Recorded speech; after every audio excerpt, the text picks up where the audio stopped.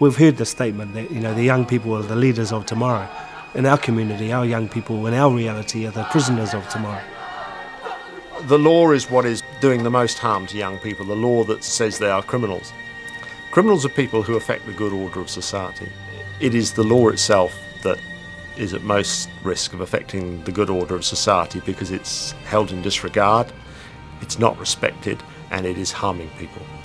We'll suddenly realise it doesn't make economic sense to criminalise hundreds of thousands of people at vast cost to achieve nothing other than some kind of sense of moral superiority. The amount of money that is wasted in the justice system and the correction system without addressing the underlying causes of the offending, I think it's scandalous. These laws are not based on evidence, they're not based on science, they're based on power and they're based on ignorance as far as I can see. I can see no other basis for them. Let me see your hands now! On the ground! On the ground! Get down!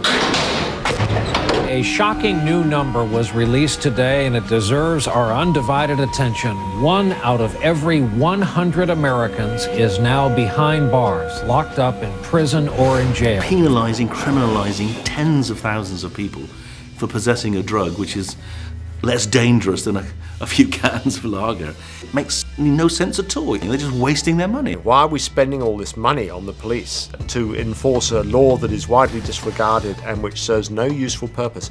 The people who are in favour of decriminalising cannabis are seen as lunatic left-wing fringe. And in fact, the evidence supports their perspective. The research and the evidence about cannabis and about decriminalising cannabis supports the perspective that society will be better off if you do decriminalise it. A cannabis smoking club is operating right under the nose of police in Auckland. The Dactory has more than 1,000 members who openly flout the law. And yes, we break the law every day. We are not criminals. Why should we be hiding? It's time to come out in the open. We don't ban alcohol because some people become alcoholics. We provide support services for them.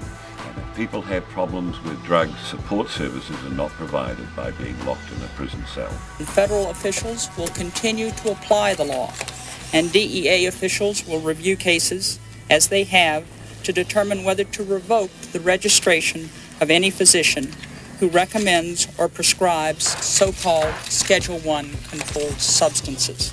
They stand behind that cannabis is not medicine in the face of all the scientific evidence that cannabis is medicine.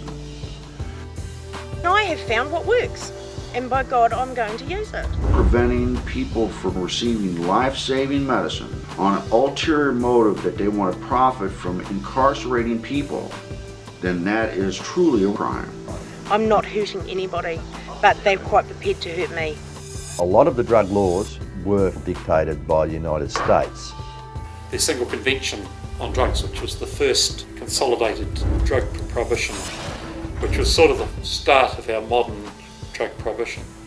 And it was driven entirely by America, using American diplomatic power, and it's been sustained by America ever since. And attempts to liberalise, change these conventions or modify them in any way or ease off on policy has been expressly stymied by Americans, not covertly, not secretly, but quite expressly. We have increased the amount of money for handling the problem of dangerous drugs 7-fold. Since Richard Nixon started the war on drugs, they've spent $1 trillion and have been going backwards the whole time. We are determined to build the drug-free America and to join with others to combat drugs around the world.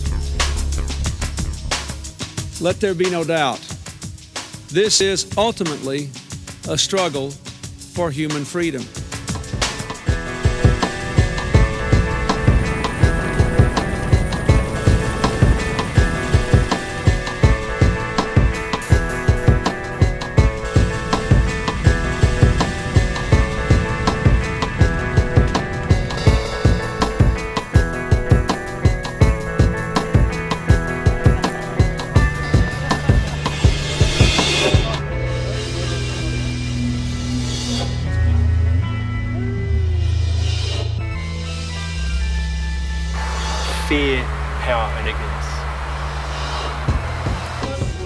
Identification bill.